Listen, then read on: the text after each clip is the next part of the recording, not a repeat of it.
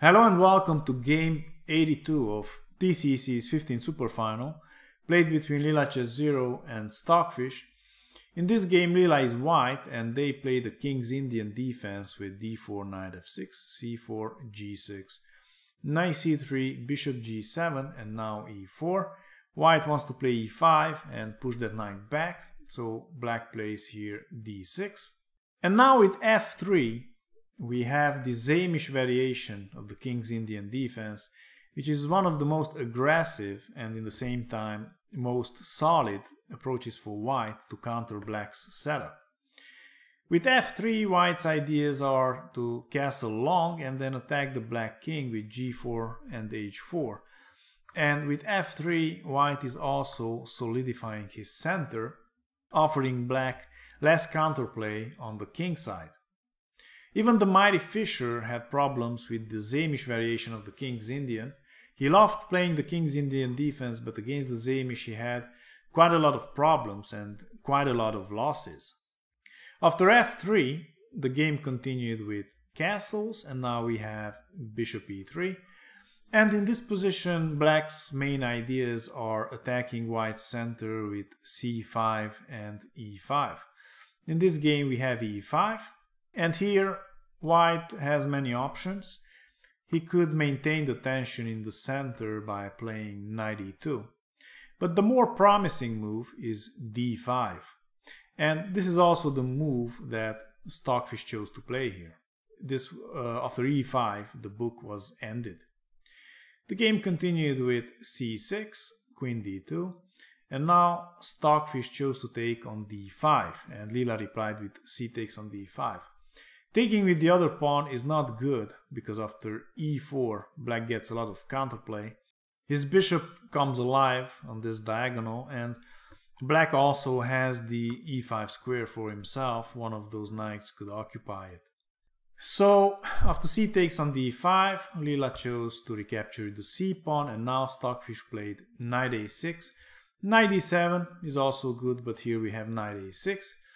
And now sniping off that knight with the bishop is not such a great idea if white wants to castle long, because after b takes and long castle, the b file opens up for the rook and he has a direct threat against the white king. So after knight a6, instead of taking, Leela chose to attack the black king with g4, and after knight c5 she played h4. She wants to attack Stockfish with h5 and then take on g6 and then mate the black king on the open h file. Or if after h5 Stockfish would take, then play g5, push this knight back and then come with the king to the h file, take the pawn on h5 and mate on h7. But Stockfish countered Leela's plan very nicely with h5, putting a lot of pressure on the g4 pawn. Now he attacks that pawn, with the knight, and with the bishop, basically forcing Leela to solve the tension between those pawns. And taking on h5 is not good, because after knight h5, white's attack is kind of paralyzed. The knight sits very nicely on h5, it's very hard to drive him away from there. And white can get in h5, and black also has the f4 square. And if white ever plays f4, then the pawn takes and the bishop comes to e5, and the bishop becomes a monster from e5.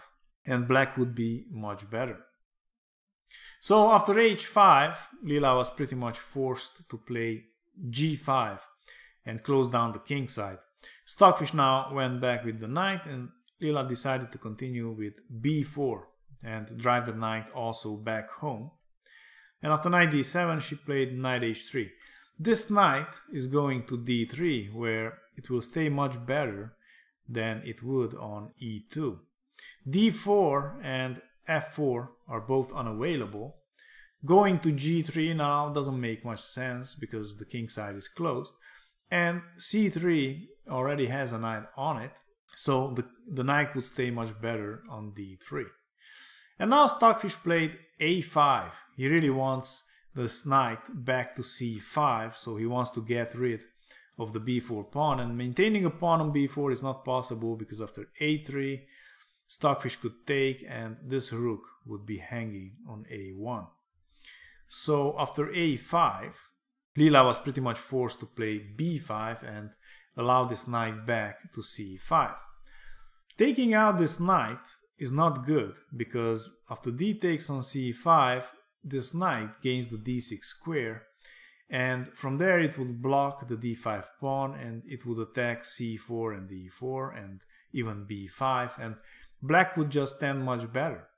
If Leela could get in here d6 to disallow this knight to get to d6, then she would stay very well, but both the queen and the knight are guarding d6, so this is not possible. So instead of taking the knight, she continued with knight f2, and after king h7, bishop e2 and b6, Leela now played knight d3, and Stockfish attacked the e4 pawn with f5. Rook f1, Leela prepares for the opening of the f-file. Rook f7, and now long castle. This king stays very well on the queen side. Black is very solid on the queen side, but he doesn't really have attacking potential there, so the king is very safe. Rook b7, king b1, bishop d7, knight b2, this knight is going to c4, rook c7, and now Leela finally takes the knight on c5, but this position is completely different than the one before, because now there are two very important heavy pieces on d1 and d2 which allow pushing this pawn to d6. So for example, after d takes on c5, d6 here is actually very good, and after the rook moves away, the queen can go to d5, and white has ideas like bishop c4 and maintaining the black king. Also, after bishop takes, taking the bishop with the b pawn is not good because white has knight c4, attacking d6 and the a5, and also b6 is coming and the a5 pawn will most probably drop. So after bishop takes on c5, Stockfish is pretty much forced to take back with the rook, but now Leela plays rook c1 and she prepares to take back the c-file. Stockfish now played f4, closing down the king side, and Leela is very happy. She thinks now she's winning. She evaluates the position at +5. The game continued with rook d1, bishop f8, bishop f1. This bishop is staying better on f1 than on e2. If black's light squared bishop would ever leave this diagonal, then Leela could go there with her own bishop and have a very beautiful diagonal there, attacking on c8. The game continued with rook a7, queen c2. The queen wants to go to b3 to guard b5 together with the bishop, and then this knight could go to a4 and attack the black rook on c5. Rook b7, queen b3, bishop e7, and now finally knight a4, attacking the rook and forcing it to exchange itself for the rook on c1. Ignoring the threat on c5 doesn't work. For example, after something like bishop f8 and knight c5, black doesn't really have good ways to recapture the knight. If d takes on c5, then d6 works again very nicely. And even though Stockfish has two pieces attacking d6 and he could take there, after queen d5 he would be in big trouble. There's a lot of pressure down the d file, the queen also attacks e5, and white has ideas like bishop c4 and knight c4, and white stands better. Alternatively, taking with the b pawn again doesn't work because after a4, white prepares knight c4 and he would stand much better, attacking a5 and d6, with a5 probably dropping very soon after b6. So after knight a4, Stockfish was pretty much forced to exchange the rook, and now after rook takes on c1, Leela is preparing to enter with the rook to c6. The game continued with knight c7, rook c6, and taking that knight is completely impossible because after d takes on c5, the rook is attacked, He has to move somewhere, and then after queen f7, this queen wins down the house. He will take on g6, we will take on h5, and white is winning. So after rook c6, Stockfish didn't take on c6, and because b6 is now attacked twice with the knight and the rook, Stockfish played knight a8 to defend b6. The game continued with knight c3, king g7, and now knight c4. Leela is attacking now d6 twice, and Stockfish chose to defend d6 by moving the bishop to e8 and allowing this queen to see d6, but now Leela has this chance of occupying that beautiful diagonal with this bishop, and she is also threatening to trap the queen with rook c8. So Stockfish played here rook b8 to prevent that, and now queen d1. This queen stays much better on the d file. He has ideas like maybe queen g1 and attacking b6, but the queen in general stays better on the d file, because after Stockfish's next move, knight c7, he could have maybe ideas like bishop takes on c6, and after d takes, get in e5, now that the knight is defending the d5 square. But with the queen on the d file, this is impossible. Leela continued now with a4 to defend the b5 square. And it's important to note here that instead of a4, taking on b6 doesn't work, because black has this very strong knight takes on b5, threatening this very nasty fork on c3, winning the queen.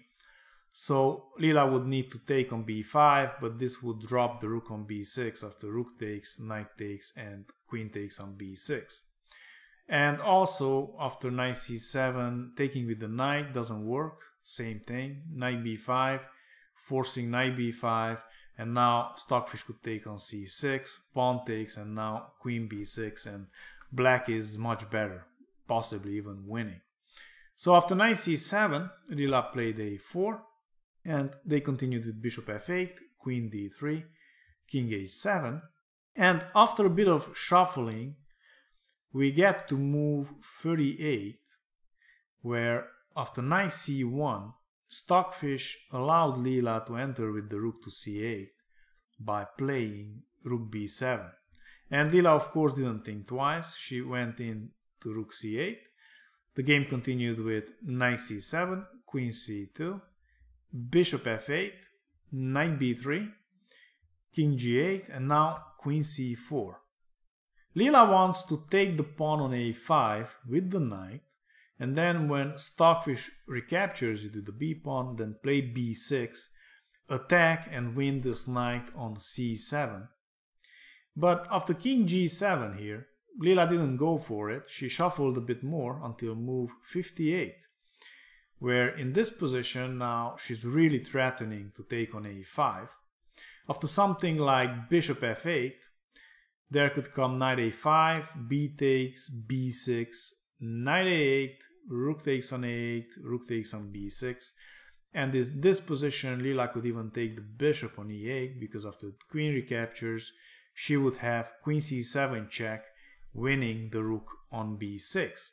But after knight b3, Stockfish was really cunning, because he played now bishop f7, preventing knight takes on a5. If the knight takes now, then after b takes on a5 and b6, this knight wouldn't be forced anymore to go to a8. He could take on d5, and after pawn takes and rook b6, Leela would be in trouble here.